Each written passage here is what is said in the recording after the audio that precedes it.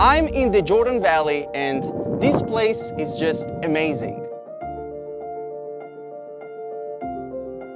But before we continue, I put a lot of effort in creating these videos for you guys from Israel, so I would really appreciate if you guys would subscribe to my YouTube channel and put a like in this video. It helps me a lot. The Jordan Valley is an important and strategic piece of land that stretches from the Sea of Galilee to the Dead Sea along the Jordan River. The Jordan Valley, as you can see, is a fantastic location for tourists that really want to connect with the land of Israel. But the reason I'm here is to help you understand better the peace plan and the security situation in Israel. Recently, the Israeli government, backed by the Trump peace plan, announced its intentions to annex the Jordan Valley and declare sovereignty over it. It caused a lot of opposition from the Palestinian leadership and the international community alike. But you would actually be surprised to hear that a lot of Palestinian people would be really happy to be under Israeli sovereignty rather than a Palestinian one, because it means that their lives would become much, much better.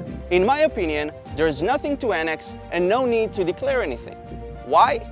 It's really simple. The Jordan Valley belongs to the Jewish state, historically and legally. It's part of Israel. This is where the Israelites have crossed the Jordan River into the Promised Land thousands of years ago, long before the term Palestinian was invented by the Romans. It happened long before there was such an idea called a Palestinian state. The Jordan Valley has biblical significance, and archaeologists continue to find more evidence that proves the Jewish connection to this land, the land of Israel.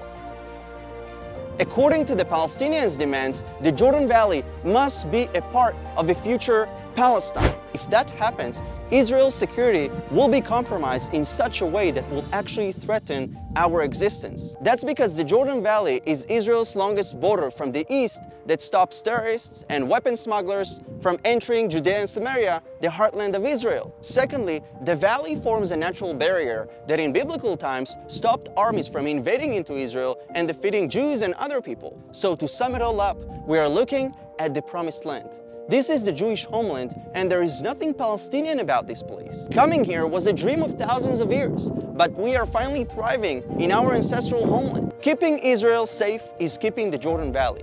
Doesn't matter if the Palestinians or the international community like it or not, because they are certainly not concerned about our security.